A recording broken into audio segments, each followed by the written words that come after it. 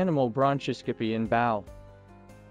A comprehensive examination of the animal's airway bronchoscopy may be considered when the animal presents with symptoms such as chronic cough, persistent halitosis, preoperative confirmation of a suspected foreign body, tracheal compression or dilation, respiratory distress and hemoptysis. If tumors and polyps are found during the examination, samples may be collected by sampling forceps, traps. If mucus or inflammatory manifestations are found, samples can be collected by alveolar lavage or cytobrush for the next cytological and microbiological examination. Endoscope selection for animal bronchoscopy in bowel. The endoscope used in this examination, TK Vetgity C120, which is 2.8 mm outer diameter, 1.2 mm working channel, 610 mm working length, has the functions of suction channel, working channel, left and right rotation, up and down bending, etc. TK Vetgity endoscope supports left and right rotation, which can reduce the hand operation fatigue of doctors, and at the same time improve the efficiency of surgery and increase the success rate of surgery. Auxiliary equipment and instruments for animal bronchoscopy in bowel. Required equipment: monitor, anesthesia machine, endoscope, suction machine. Supplies and medications needed: drug-sensitive transfer test strips, sterile disposable vacuum blood collection tubes, slide saline 20 ml syringe, disposable sputum collector, disposable suction pipe. Pre-surgery preparation, fasting. Pre-surgery preparation: 1. Fasting for 8 hours before surgery to empty the stomach contents to prevent the risk of vomiting, aspiration, reflux or even asphyxiation during surgery. 2. Pre-surgery routine examination, including blood routine, biochemistry, X-ray, CT, etc. Pre-surgery preparation, endoscope testing. Observe whether the field of view is clear. If the field of view has been blocked by foreign objects, please dip a cotton ball into alcohol to wipe. Check whether the endoscope functions are normal, including left and right rotation, up and down bending angle, suction button, etc. Open the 10.1-inch image processor and open the recording function in advance according to the surgical demand, so that the operation can be reviewed and evaluated after the operation. It can also be used as a proof of surgical operation. Because the endoscope body is made of rubber, it is necessary to use lubricant before entering the endoscope, so as not to cause harm to the surgical animal. This operation uses chlorhexidine, which can both sterilize and play the effect of lubrication. Pre-surgery preparation, anesthesia and monitoring. Intravenous injection of sedatives and pre-oxygenation for more than 10 minutes. Implement tracheal intubation, paying attention to the tracheal tube sleeve fully inflated to help reduce the risk of misaspiration. Tracheal intubation is suitable for surgical operations with long examination time, and a T-connector is needed for intubation. With one end connected to the anesthesia machine, and one end into the endoscope. No intubation is needed for short examinations, tracheal collapse and other examinations, more common in clinical practice. The surgical animal will be placed in prone position, and the head can be appropriately padded with gauze to facilitate the passage of the endoscope. Monitor vital signs throughout the procedure. Bronchoscope and alveolar lavage will start when endoscope was prepared, and the animal was put under anesthesia. Bronchoscope. The operator stands on the cephalic side of the surgical animal, with the left hand controlling the operating section. The right hand holds the front end of the endoscope, and controls the entry and exit of the endoscope. The endoscope enters the trachea through the oral cavity, and the normal trachea should be close to round, with the tracheal cartilage in a C shape, accounting for about 2/3 of the tracheal circumference, with the notch facing rear. The normal tracheal mucosa is smooth and light pink in color.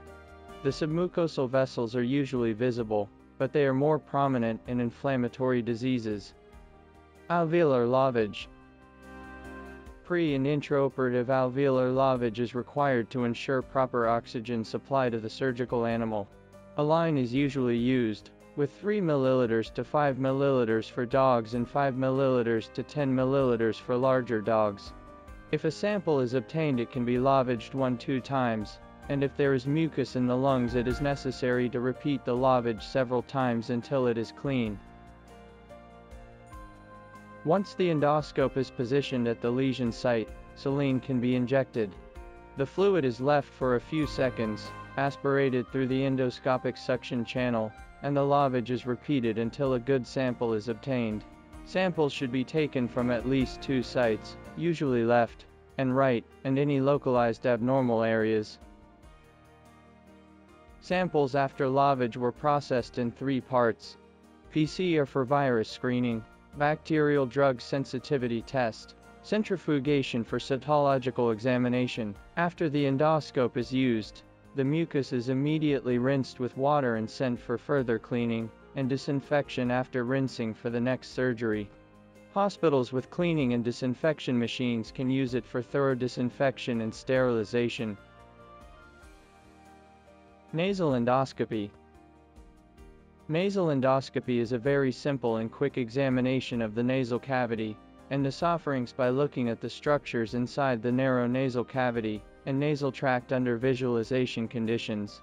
Since the structures inside the nasal cavity are rather tortuous and convoluted, endoscopy allows for a full and careful exploration of all the tiny details of the nasal cavity, and allows for magnified observation, which helps to detect various lesions in the nasal cavity, as well as diagnose the cause of certain diseases. Nasal endoscopy precautions. The animal is placed in a prone position, which facilitates the passage of the endoscope. Check the posterior nostrils from the oral cavity endoscope.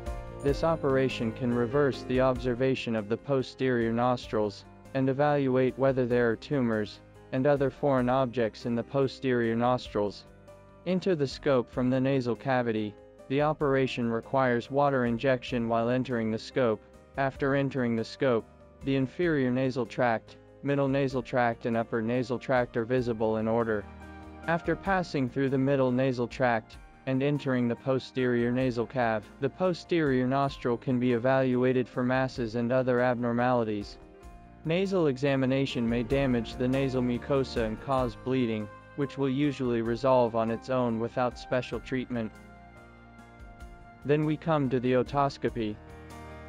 Otoscopy examination is mainly to observe the physiological and pathological changes of the external auditory canal and tympanic membrane under visual conditions. It can also grasp foreign bodies or clamp lesions for pathological analysis and further diagnose related diseases such as otitis, tympanic membrane perforation, foreign bodies in the external ear canal injury, etc. Precautions for otoscopy examination. The operation requires water injection while entering the endoscope, and if there is ear canal secretion, it can be rinsed repeatedly to achieve the purpose of cleanliness. TK VetKit small animal endoscope has a slim body, so it can make an examination of the middle ear to see if there are any lesions and other abnormalities. The fluid in the ear canal will be suctioned clean at the end of the procedure.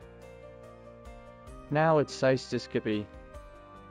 Erythrocystoscopy is the visualization of the anatomy and gross pathology of the bladder and urethral cavity, and the biopsy specimen for histopathological examination. A clinical diagnosis can also be made by retaining a urine sample from the upper urinary tract through a ureteral cannula, and simple treatment of certain urinary tract disorders can also be performed through cystoscopy. Cystoscopy precautions.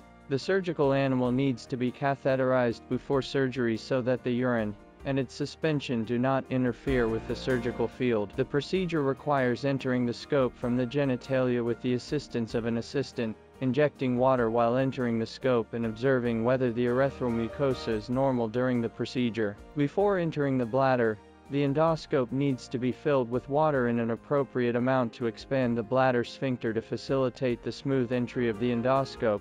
And when the endoscope reaches the ureteral opening, urine is seen to flow out continuously from the ureteral opening. Cystoscopy also allows for simple treatment of certain urinary tract disorders, such as 1.